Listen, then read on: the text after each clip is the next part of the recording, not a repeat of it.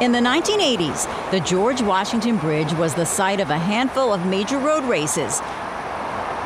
And that tradition continues today on this most highly traveled bridge in the world.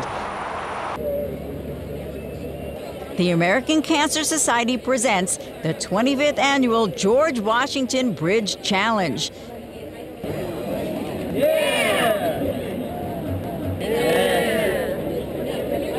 Go Team Dad! The record field consists of individuals and teams who want to make a difference in the fight against cancer. Some participate in remembrance of loved ones, others to be at the forefront in supporting the mission of the American Cancer Society to eliminate cancer as a major health problem by preventing cancer, saving lives, and diminishing suffering from cancer.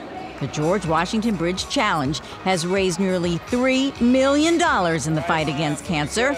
First, it's an out and back on the lower roadway, then along the river road that runs under the bridge to the finish festival at Ross Dock on the Hudson just north of the bridge.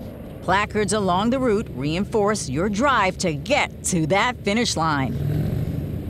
With the magnificent Palisades looking on, the 10K, 5K, and walk all end at the finish festival at the end of a long and welcome downhill.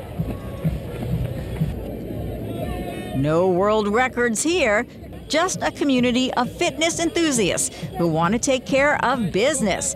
And that would be a world with less cancer and more birthdays.